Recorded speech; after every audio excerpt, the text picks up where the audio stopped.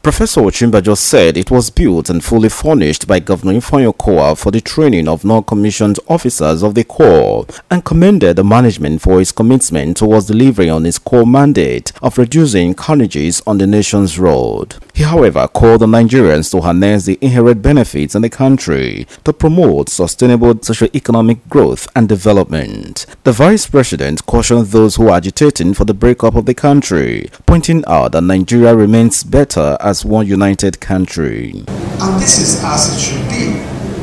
The ultimate beneficiaries are the good people of Delta State and, of course, the country at large. I must encourage all levels of government to emulate what Delta State has done.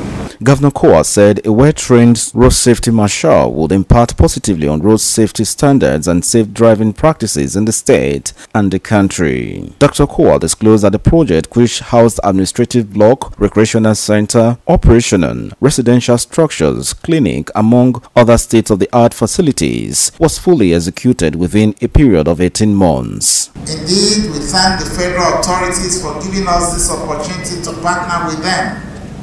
Our administration will continue to avail itself of any opportunity to improve road and physical infrastructure.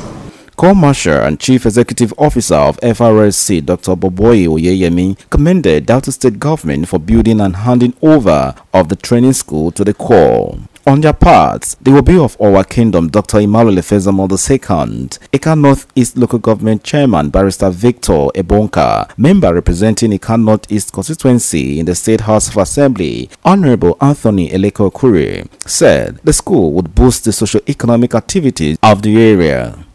And when operational, it will lead to reduction of carnage, first within the environment, in the local government, and Nigeria at large. We have FRSC Training School in our place. We are grateful that this is happening in our time. It brings a lot of benefit to us, and it puts our community on the international map. Governor Okowa conducted Professor Yemi Osinbajo. Others on a guided tour ran the facilities. From Owa-Alero, Austin Azu reporting.